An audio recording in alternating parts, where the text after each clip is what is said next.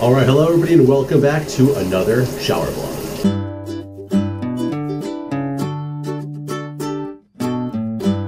Today's shower vlog is actually ranting on a specific subject, and you know, I'll tell you, once I became a father, I started looking at things from a completely different perspective, and not just because, you know, your life has changed, it's different, I'm now in charge of, you know, other people's lives and things like that, but no, I'm talking about things like traveling. So, when you travel with children, it is a little bit different than when you're traveling by yourself. Not only do you have to know how old can the kid be before you have to buy them their own ticket, 2 by the way, in case you wanted to know. Under 2 they can actually be lap infants. Above 2 you have to buy them their own ticket. So right now I have one infant who's 5 months old who's able to be a lap infant still. We have a 2.5-year-old who now costs just as much to fly when my wife and I go anywhere.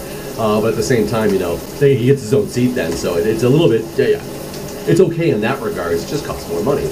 But still, things that you have to know and things that you have to understand have to do with, well, what about strollers and what about car seats and what am I allowed to bring on the plane with me? We've traveled a lot with our sons, more with the 2.5-year-old just because of the nature of the fact that he is older, but we've traveled a decent amount with the 5-month-old as well, and we thought we understood the airline policies and things like that on traveling with car seats, with strollers, etc. And it's pretty much that you can bring a car seat, you can bring a stroller, and you can have them over and on top of your baggage allowance. Now, normally that has worked out without too much of an issue. We've always been able to bring stroller, car seat, whatever. Sometimes we, sometimes we'll check them at the ticket counter because it's easier. You don't want to lug it through the airport if you have enough hands to carry, the kids. If we're just traveling with like the 2-year-old, or back before we had 2 kids, it was easier sometimes just to carry one and not deal with the stroller and the car seat and things like that. And recently my wife was traveling with both of the kids. I didn't go, I was staying at home. So she brought with her, the 2-year-old, the 5-month-old, a stroller, and a car seat. And she actually, it's kind of funny because I was a little bit confused at this at first, and it gets us into a couple different weird areas of the policy and the rant that I'm about to have.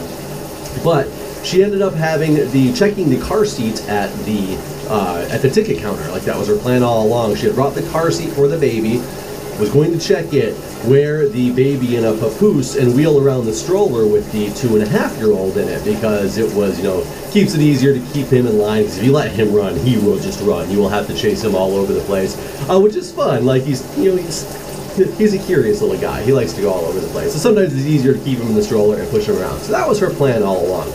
Now, the funny thing was, we've traveled with this stroller numerous times on numerous different airlines, never had an issue when you're trying to gate check it. So it means you can basically take the stroller through the airport so that the kid can be in the stroller, and you check it right when you get onto the plane, and you get it on the other side right when you get off the plane. Well, the people at the ticket counter told her that she was not allowed to gate check that stroller. They actually gave her a reason, apparently, I didn't know this until after the fact, but stating about the number of wheels that it had on it, having nothing to do with the weights and having nothing to do that it had an infant car seat attached to it. So these are both different things in the policy that I had found out at a later time, but we'll get into that in a little bit more. But long story short, she was told she wasn't allowed to take that stroller through the airport to the gate because it was a new policy on the number of wheels that are on the stroller. Well, I will tell you, I looked up that policy. The policy doesn't exist about the number of wheels in the stroller. However, American Airlines, you do have some very interesting policies when it comes to traveling with children. Things I'm going to warn your customers about right now. Things I'm going to rant and suggest that possibly you look at changing.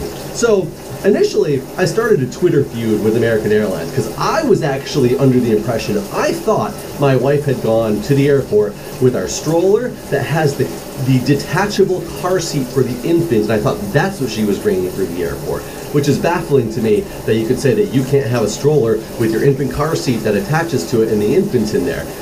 So I initially, under a different pretense, wrote a Twitter post to American Airlines, and I stated, here you can see here, I'll have it scrolling on the screen in a minute, but I said, so, at American Airlines, now it's a policy where you can no longer have a stroller with an attachable car seat checked at the gate, forcing my wife to take a flight with our 5-month-old and our 2-year-old through the airport without a stroller. How is this a family-friendly airline? Shame on you. To which American Airlines did respond, and they said that they actually wanted, to make traveling with kids easy as they can, but if the stroller is over 20 pounds, it will need to be checked at the ticket counter. And I can guarantee to you, our stroller is well under 20 pounds. We've traveled with it numerous times, numerous airlines, and they never even put on the scale. I did find this out afterwards. They never even put on the scale, so how would they know it was over 20 pounds? Like I said, they gave my wife the excuse, I didn't know this at the time, about how many wheels it had on it. It had 4 instead of 3 wheels. It wasn't one of the 3-wheeled ones, it's a 4-wheeled one, so all of a sudden that wasn't allowed. Which is nowhere, like I said, nowhere in their policy. But as I also stated, I'm under the pretense that it's because there's the infant car seat in the stroller. So, needless to say, I was happy to find out that that wasn't the case until the response back and forth with American Airlines showed me something very interesting. They said that they'd like to look into the information a little bit more, so to please DM them the record locator. And I told them, no, let's keep this public. Here's the information that you need. Keep this public, and you tell me what's going on. Which they refused to do, stating because it was, for privacy and for character limitations. They required me to DM them and not keep it on a live Twitter feed.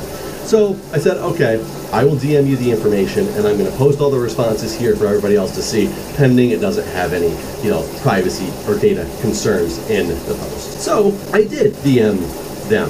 To which I said, in regards to your stroller policy, forcing my wife to take our 5-month-old and 2-year-old through the airport without a stroller due to your 20-pound stroller limit, which we do meet, here's the confirmation number to look into this issue. And they said, thanks. Apparently the same people were talking to me even at the DM, which is nice, so they were actually following the chain. But they said, thanks for the follow-up with us. We're not trying to be sticklers about DM, but it's easier to explain more fully when traveling with children. Customers can bring a car seat, carrier, and stroller, but one or the other will need to be checked at the ticket counter. We're unable to accept both at the gate. Now, I would understand this if you're saying I was bringing a full-fledged stroller that my child can sit in, as well as another car seat that I had in tow for some odd reason. I would kind of understand that. But that's not what they're saying here, and the information in their post clearly dictates that. It says, we're unable to accept both at the gate. Strollers should be under 20 pounds, fully collapsible, and jogging strollers are not acceptable to avoid damage. If the car seat carrier snaps into the stroller, they would need to be separated. So you are saying right there that if it's a car seat that goes into the stroller, they need to be separated. That's considered 2 different items. Now, I don't understand how on earth you can have an infant car seat, which is meant to snap into a stroller, and be removed from the stroller because of the nature that it's an infant car seat, because you then remove it from the stroller and you place it into a car. How that makes it 2 different items. The stroller that we have is a standard old Graco stroller. It doesn't have any other place the child to sit. There's nothing underneath it, and the infant car seat snaps into it. So basically, you have a stroller that is useless until you have the infant car seat connected to it when it's in its infant mode. But apparently, that is not allowed on American Airlines to be gate checked. That has to be checked at the ticket counter. Therefore, if you're traveling with an infant, you're not allowed to take that through the airport, which is pretty intense, which makes absolutely no sense to me.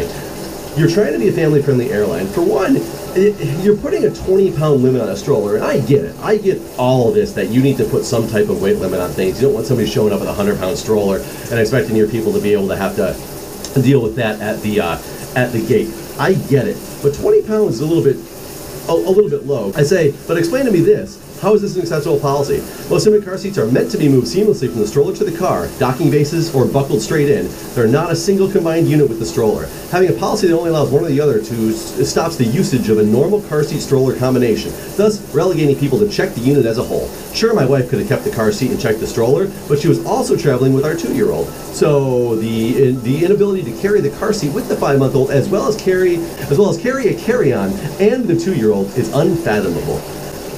To which they responded, we hear your feedback and displeasure on our policy. We'll share it with our team that works toward improving our carry-on items at the gate area. So basically, they're brushing me off. They really have no clue and no semblance of what they're doing to people when they're trying to travel with families. And the ironic thing is, I looked at their policy on their website. Their policy does actually state on their website, and I don't know how new this is. They told my wife it was a new policy. They also did tell her they were talking about this policy in relation to the number of wheels, which is not on the website at all. But their policy on their website does state the stroller has to be less than 20 pounds and that it's a car seat or a stroller, that both cannot be checked at the gate. Now, the interesting thing is, while their policy says that, I pulled up two different random policies I just went to. Southwest's policy, I took a screenshot of Southwest and United's policy. Southwest policy, customers traveling with children will be allowed to check one stroller and one child restraint system or car seat per child without charge. So they have the child restraint systems or a car seat is what they deal with, because you can bring the child restraint systems on the plane and actually hold them on the plane. And it says the stroller and CRS or car seat allowances apply to any type of stroller. The customer may check the stroller and CRS or car seat at the curb, ticket counter, or gate. So Southwest allows you to have your stroller and your car seat taken all the way through, spelled out clearly in their policy. Also, they don't have anything on here about weight limits for theirs. So Southwest, maybe you're just more of a family-friendly airline. And then United Airlines says United accepts one stroller or folding wagon and one car seat free of charge for each child.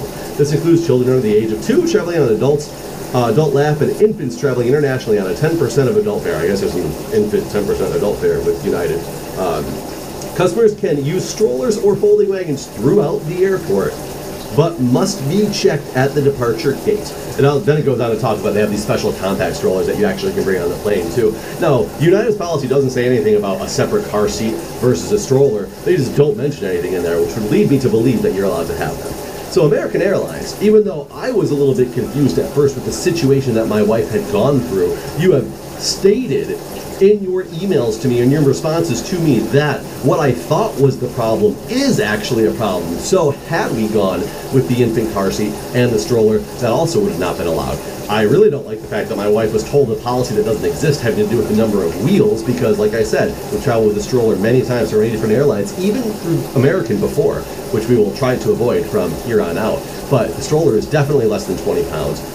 And you have to allow people to bring a stroller with an infant car seat that attaches to it through the airport. Why would you bring it to the airport if you weren't planning on checking it at the ticket counter? Because your plan revolved around you wheeling that thing through the airport. And yeah, granted, maybe your response is going to be people need to read our policy. We clearly stated on our website. Yeah, you're right, you do. You're one of the few airlines, actually you're the only airline that I can find that has this restriction. So we actually are flying Spirit next week, and I'm going to have to go back and look at Spirit's information, but I do remember we thoroughly read Spirit's, because I was worried Spirit being a budget airline, they're not going to have the same stroller policy. But they clearly talked about what you're allowed to bring as a stroller. I just didn't look at what could be gate checked versus ticket counter checked. But I guess I'm just going to have to go through every single airline I ever fly in their policy, and why on earth that would be different between American Airlines, United, or Southwest is beyond me. American Airlines, you're not a budget airline. Don't try to budget out your customers and not make you a family-friendly airline for people to fly, because people like me, we're not going to fly anymore. So, anyways, that is my rant for the day. American Airlines, you really should look at that stroller policy. You really need to change it. You really need to make things easier for your customer. The saying, customer is always right, I don't believe in. I do believe that you should strive to make things as right for the customer as you possibly can. American Airlines, until you change your policy, I won't see you again.